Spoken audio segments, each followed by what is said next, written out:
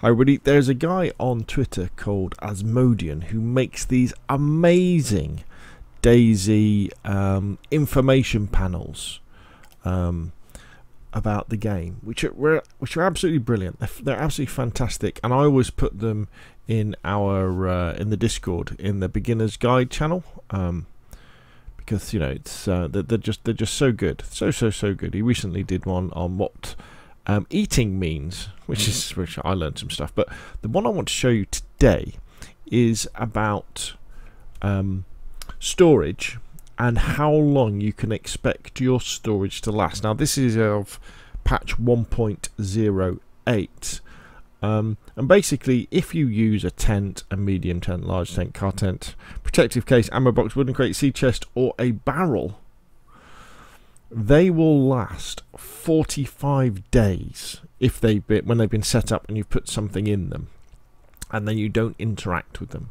So for 45 days, that thing, so a month and a half, and this is real days, you know, it's not in-game days.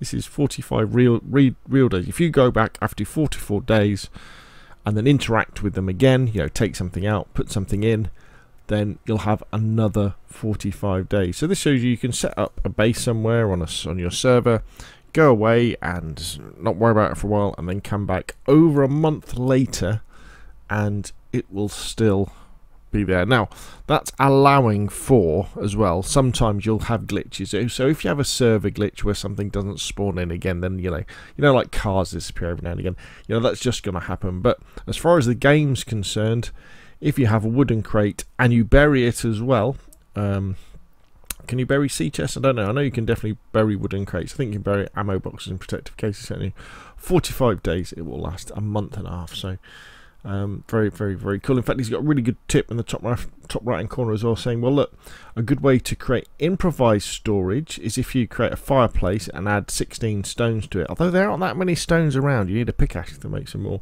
You can make a fireplace, and a fireplace will give you a storage capacity of 76 if you add 3 containers to it, and it will last for 7 days. I think I'd rather use a tent or a wooden crate, probably, or a couple of wooden crates will give you 100, won't it? But there we go. 45 days is how long your stash will last. I'll probably do a few more of these videos because his little information panels are so good. So make sure you check him out on Twitter. I'll put his link in the description below the video. Anyway, thank you very much, and I'll see you again soon.